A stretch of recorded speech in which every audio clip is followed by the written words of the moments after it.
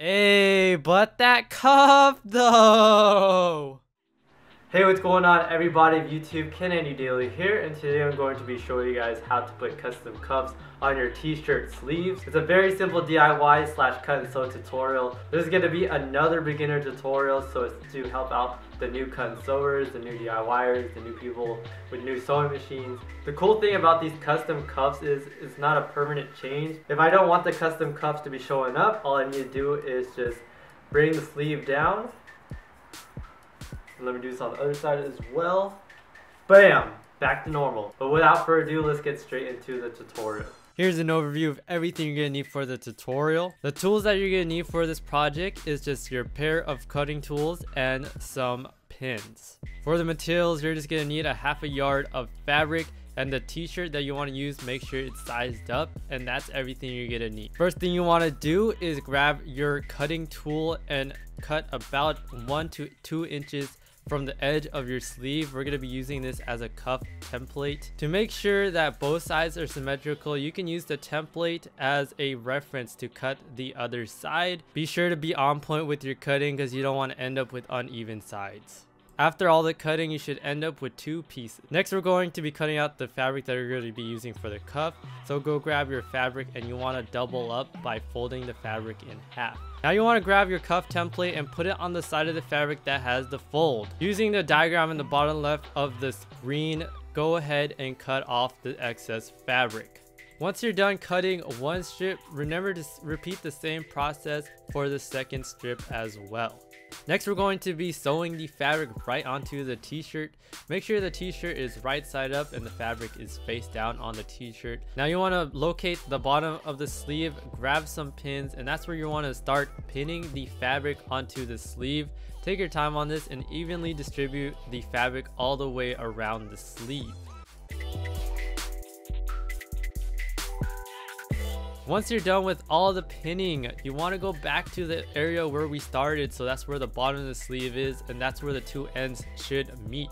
Before we sew the fabric onto the t-shirt, we have to sew together the 2 ends of the strip. So the way we do this is we face right sides together, then you want to line them up and grab a pin. Try to pin very close to the end without causing some of the fabric to fray.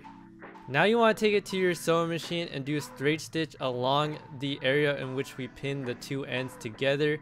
Make sure to start and end with a back stitch. After you've sewn the ends together, you can now sew the fabric onto the t-shirt. Go all the way around with a zigzag stitch or an overlock stitch and have a 1 centimeter allowance from the edge. Since we had a 1 centimeter seam allowance, we need to cut off all the excess material, so grab your pair of scissors and just cut off the excess material. After you finish both sides, turn your t-shirt inside out. Next, we're going to be hemming the cuff. It's actually very simple. All you need to do is fold the edge of the cuff inwards about 2 millimeters, and then you want to grab some pins and pin down the fold. Be sure to take your time on this, because if you don't, you're just going to end up with some uneven cuffs, and that's just really whack.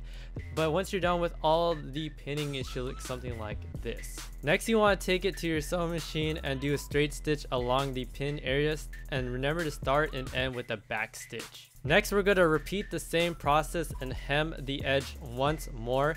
This is so we can hide any fraying that is left behind.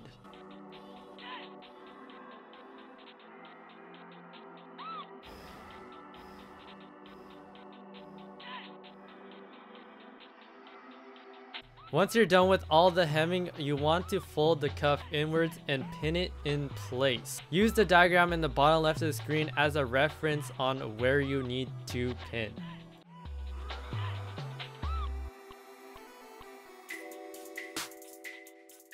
Once you're done with all the pinning, it should look something like this. Now you want to take it to your sewing machine and do a straight stitch along the top and bottom of the cuff to lock it in place. Remember to start and end with a back stitch, and also take your time.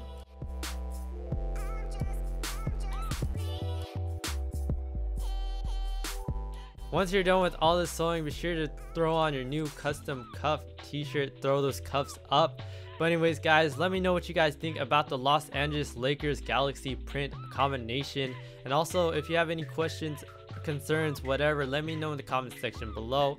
But that's the tutorial, nice and sweet for all you new beginners out there. But anyways guys, this is KAD Daily, and I hope to see you guys soon. Peace.